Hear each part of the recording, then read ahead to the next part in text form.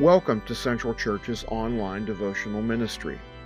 These short devotions are intended to provide inspiration and hope to all people, including our friends, neighbors, and church members.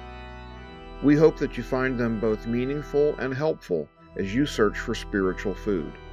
It's our prayer that you discover new ways to serve Christ and be about His work in the world. Here's Pastor Bob. Hello. It's a very mild winter day, late December, in western Pennsylvania. The day of Christmas has come and gone. Our celebrations are over. As the poet Auden says, the trees are being taken down, the ornaments are being put away, and some of them are broken. Jesus was born in a moment in time. The Bible uses several different words for time, and one is chronological time, the Greek word chronos, the chronology, the clock, the calendar, ticking off the moments chronologically. And the other word is a word that is kairos, which means the right time, at the precise moment when it was right, the Son of God was born into the world. Let us read what the Apostle Paul says about the right time in Galatians 4, verses 4 through 7. But when the set time had fully come, God sent His Son, born of a woman, born under the law, to redeem those under the law, that we might receive adoption to sonship, because we are His sons. God sent the Spirit of His Son into our hearts, the Spirit who calls out, Abba, Father. You are no longer a slave, but God's child, and since you are His child, God has made you also an heir. At the precise time, at the right time, sometime probably between the year 4 and 6 BC, Herod the Great, the king of Judah, died in 4 BC, so Jesus was born before the death of Herod.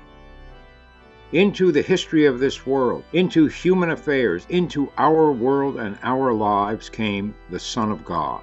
God erupted into human history with the incarnation. Luke tells us at that time Caesar Augustus was the emperor in Rome. Herod the Great was the king in Judea, and those facts are noted in the New Testament. This was the right time for the Messiah to come. As far as God was concerned, that was the right moment. We are not able to say exactly why that was the right moment, but it was. Why not some other place? Why not some other time? Why in the village of Bethlehem, which was near the city of Jerusalem, in the province of Judea? Why was the Messiah not born in Rome, the eternal city, the seat of the empire, the place of power? Why was the Messiah not born in Athens, which was the intellectual center of the ancient world? Why was the Messiah not born in Jerusalem, the location of the temples? And why not at some other time? Why that time? Why not in London? 1900, the height of the British Empire, the sun never sets on the British Empire. Rule Britannia, Britannia rules the waves, as my great-grandmother taught me to sing when I was a little boy. Why not in New York in the 1950s, the very center of business and seemingly thinking itself as the center of the world? But at that time, Jesus was born. And the Bible tells us that Jesus will return. The time is coming when He will come back to this earth. Now, there are many apocalyptic fantasies, nightmares, and dreams that have been abroad in the world for a long time. In our time, the apocalyptic fantasies are often a very dystopian vision of the future.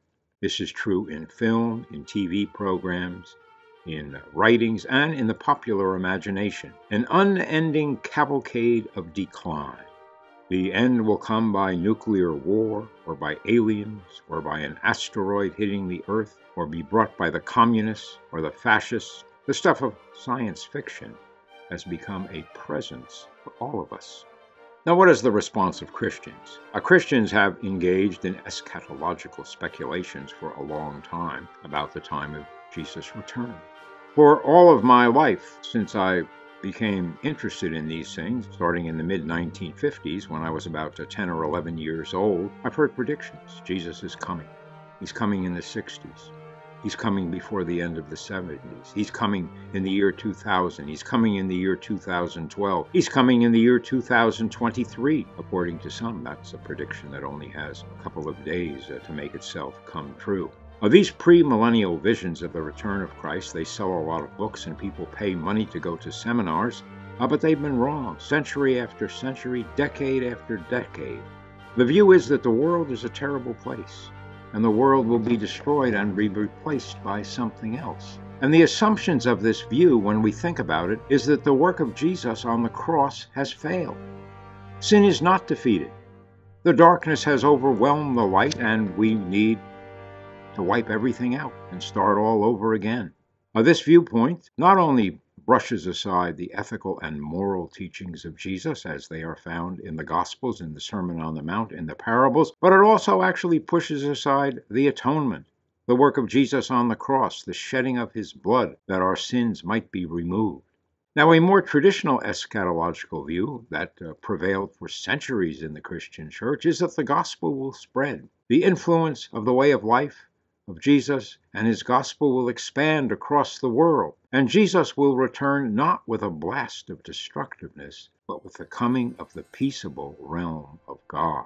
The advance of the gospel is the work of the church. That is our job. That is what Jesus told us to do, to go forth and proclaim the gospel, that God sent his Son into the world, that he was born of the Virgin Mary. He taught us, and he gave us a gospel of life that is articulated clearly in the pages of the New Testament. We are sent out to repair the world, to bind up the injured, to feed the hungry, and to do all the other kinds of things that Jesus did in his ministry. The prophet Isaiah speaks of the day of the Lord in his prophecy, chapter 62, verses 1 through the first part of verse 4. For Zion's sake I will not keep silent. For Jerusalem's sake I will not remain quiet, till her vindication shines out like the dawn, her salvation like a blazing torch. The nations will see your vindication, and all kings your glory. You will be called by a new name that the mouth of the Lord will bestow. You will be a crown of splendor in the Lord's hand, a royal diadem in the hand of your God. No longer will they call you deserted, or your name be called desolate, but you will be called Hephzibah, and your land Beulah, for the Lord will take delight in you. The nations and the peoples of the world will come to the Lord, and we have the assignment to take that gospel forth into the world. One of my favorite Christmas albums is by Jethro Tull. English group, came out about 20 years ago.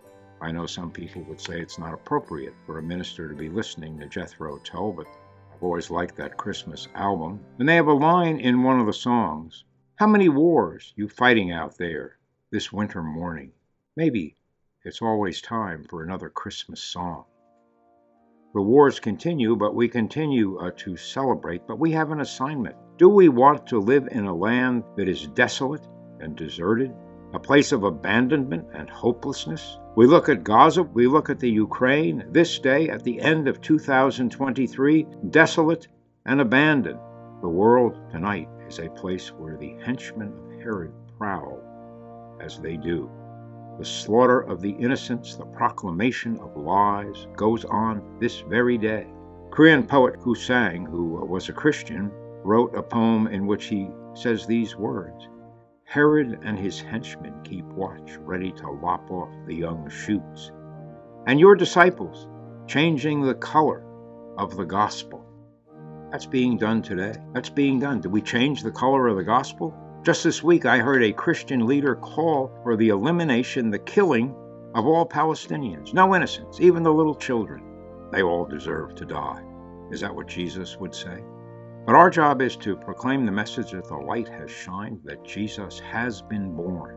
The year 2024 begins in just a couple of days. May this be a year in which we, the followers of Christ, obey and follow what Jesus has taught us. Let me close by reading a brief part of the Christmas proclamation of St. Isaac of Nineveh, the great saint of the Nestorian Church. This is his Christmas proclamation, just the first part of it. "This night Christmas bestowed peace on the whole world. Let no one threaten. This is the night of the most gentle. Let no one be cruel. This is the night of the humble one. let no one be proud. Now is the day of joy, let us not revenge.